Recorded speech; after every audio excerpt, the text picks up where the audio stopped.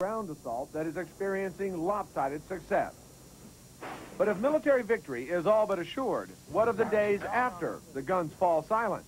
Saddam Hussein will likely still be in power. People can live with Saddam Hussein provided that his power is clipped. But to what degree should the Allies deplete Saddam's power, his army? Some experts believe if the Iraqi forces are decimated, it could create a shaky power vacuum in the Mideast.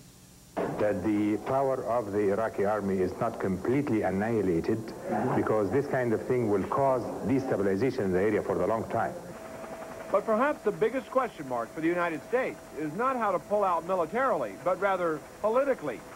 To remain in force, some say, would bring back in Arab minds the days of European colonialism. If that's the case, then we run the risk of having the U.S. and the West look as if they are policemen in the Middle East. And then that plays into all of the cynics who said the main reason that the West went in was for oil and to, in fact, entrench itself more in the Middle East. It'll be a quick military resolution, but a longer-term political resolution. There's no doubt about it.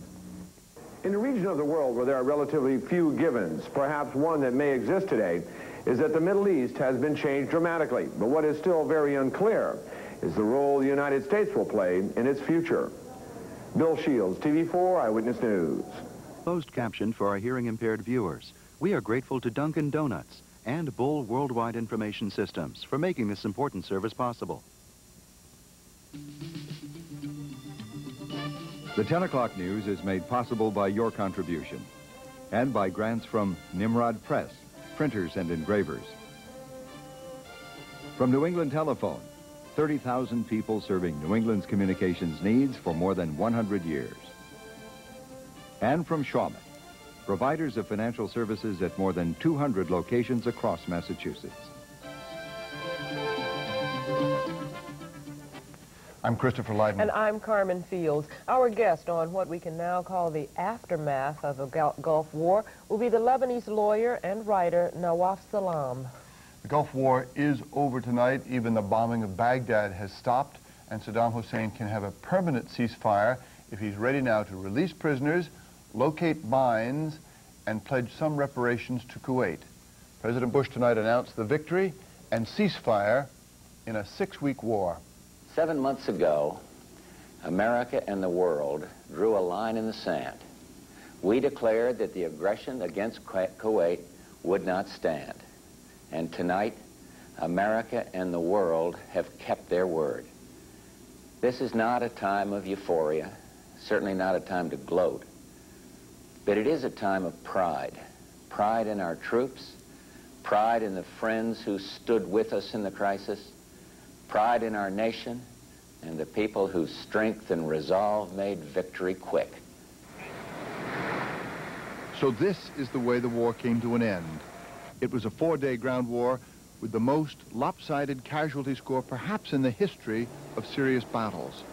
For each one of the 28 Americans killed in the ground war, maybe 500, maybe even 1,000 Iraqis died. 50,000 Iraqis have been taken prisoner. Iraq's army is history. The war ended with cheering in charred Kuwait City, a ghost town that can afford urban renewal.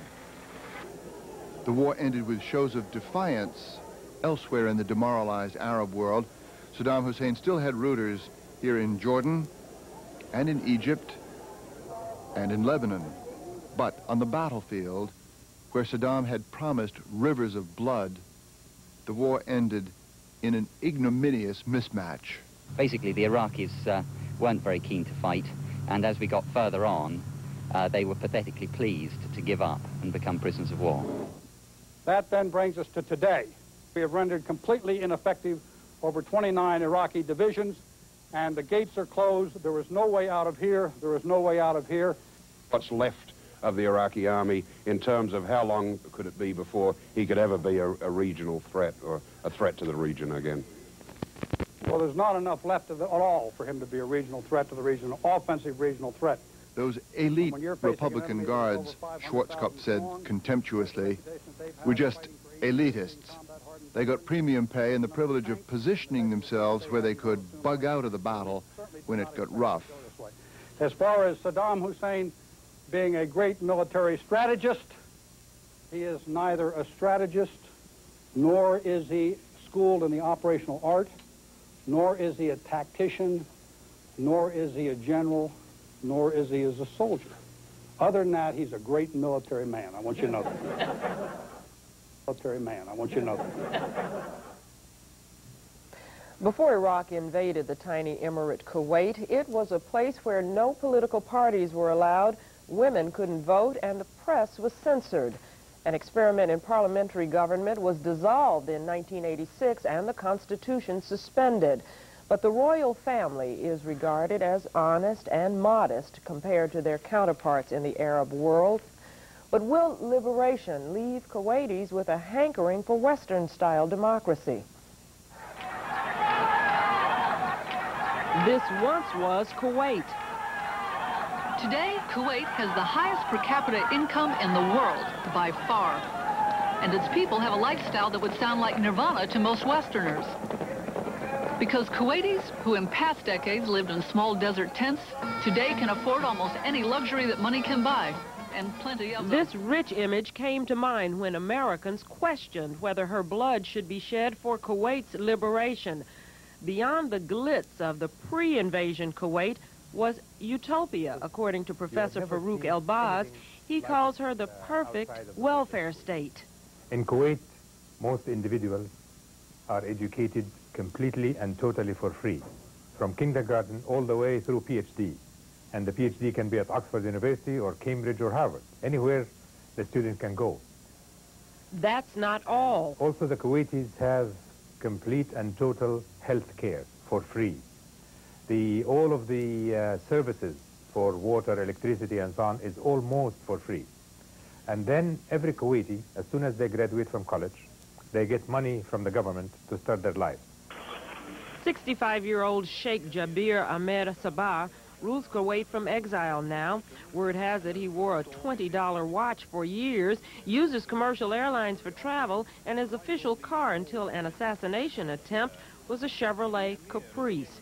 His family selects the leader who rules by what Professor El-Baz calls consensus. Any individual, any man or woman could walk in to the high-ranking official, including the emir, during some time during one way of the week, and they can take any of their gripes to him or her personally.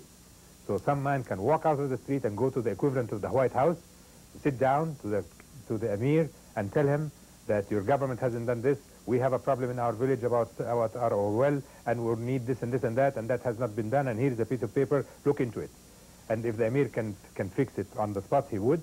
If he cannot, he will give it to a member of his cabinet to follow through later. So this is kind of a democracy that is vastly different from the democracy in the West, and people don't understand it. And when they say, well, but they don't have a Senate or a Congress. Yes, they do not, but they have something that is so different. It is equivalent. In some cases, it's even better, because no American can walk into the White House and talk to President George Bush about a gripe he has. The Kuwait that the emir returns to is merely a shell of itself, but he will preside over her rebuilding and promises that 80% of the new jobs will go to American firms. And all this talk from Americans about democratic adjustments or New World Order, well, that may have to wait a while. What about the liberated Kuwait? Will it be back to business as usual? They brought in the opposition, so to speak, the people that have really been very vocal about all of that, to a meeting in Saudi Arabia, and they discussed the whole thing with them, and they all agreed that the first requirement is to liberate Kuwait, the second requirement is to fix the country, to return back to normal living, and the third requirement we will discuss, that reissuing the parliament and figuring out what in the constitution needs to be changed. But what about democracy? Wasn't that some of what the war was all about? Should the new Kuwait be more democratic? The fight was not about democracy, or the fight was not about a form of government. The fight was about stopping aggression. And so that was done, and the influences on changing government might backfire. Our guest, Nawaf Salam, is a writer and lawyer